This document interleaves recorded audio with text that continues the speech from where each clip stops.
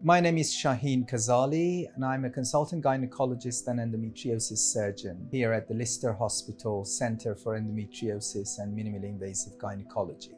We look after women with the most severe form of endometriosis when it has involved the bowel, the ureters, the nerves, the diaphragm, and all sorts of other organs in the body.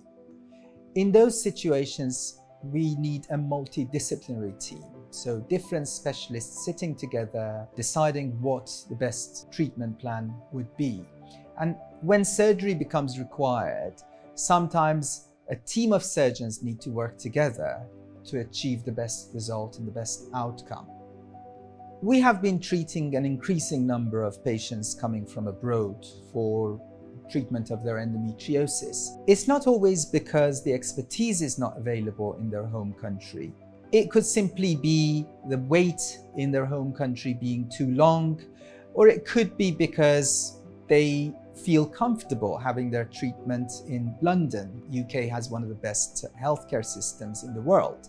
Or it could be because their disease is particularly complex and require a team of surgeons in different specialties. And that's why patients are happy to travel, even outside their country, to get the right care. I'm Leandri. I am the endometriosis specialist nurse. My role with the international patients before the surgery really is logistics. So a big part of my role is to have a consultation with them, telephone, text message, email, and just to explain exactly what we want, where we need them, at what time, so that we form almost like a little family away from home. And so I think having a specialist nurse in a centre of excellence like we have really makes a difference with that aspect. With very rare exceptions, all our operations are done in a minimally invasive way, either laparoscopically or robotically.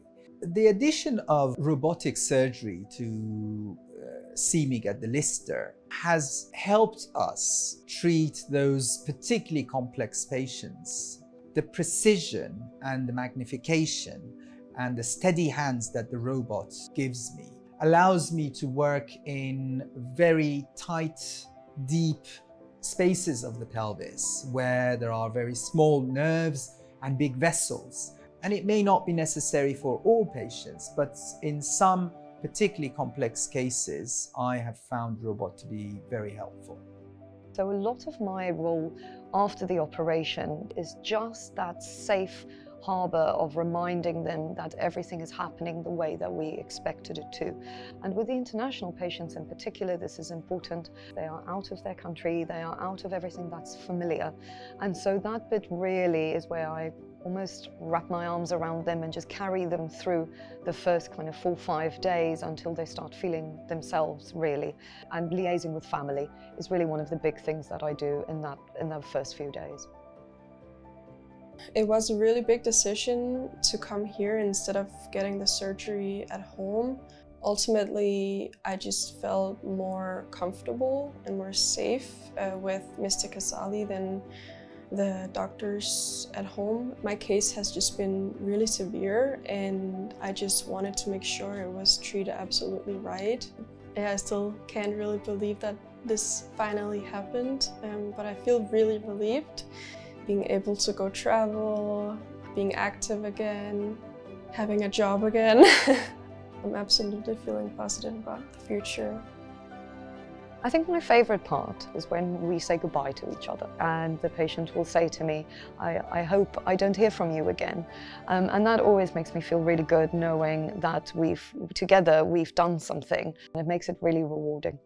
Seeing how you can change someone's life who's been suffering for years, there's just nothing better than that. I can't think of anything else that I would rather do.